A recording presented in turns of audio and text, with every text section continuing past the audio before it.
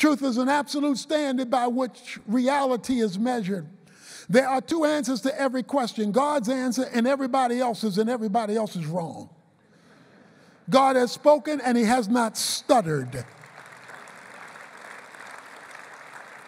But what we have today far too much of are pulpits who have acquiesced to the culture rather than declaring the truth, rather than declaring what God says about the relevant contemporary issues that we face, because he has not apologized for his truth.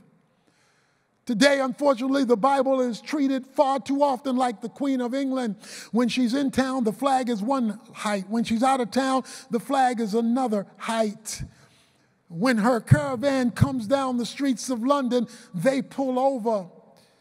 The Queen of England has high honor, she just has no authority. She makes no rules, she makes no laws, but she gets plenty of prestige. For far too many people today and in far too many pulpits, the word of God is held in high honor, it just has no authority.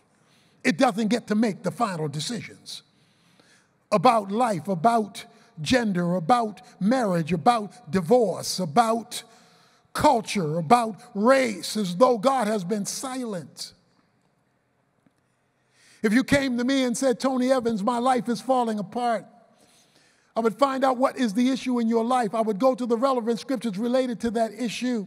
I would give you practical steps to apply that truth to your personal situation. I would then ask the Holy Spirit to bless your obedience to the truth, to empower the word to work in your personal experience. If you brought to me your marriage and said, Tony Evans, our marriage is falling apart, I would find out what the issues were in your marriage, get the appropriate scriptures relevant to that issue, give practical steps to apply that issue to your situation, ask the Holy Spirit to empower your obedience to the word, to have the word work in healing your home.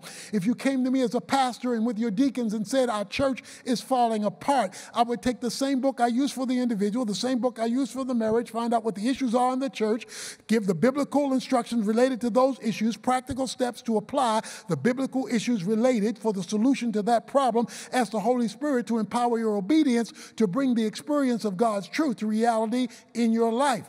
But what would you do if it was the president bringing the Congress? Well, what you don't do is change books. And far too often, people have changed books.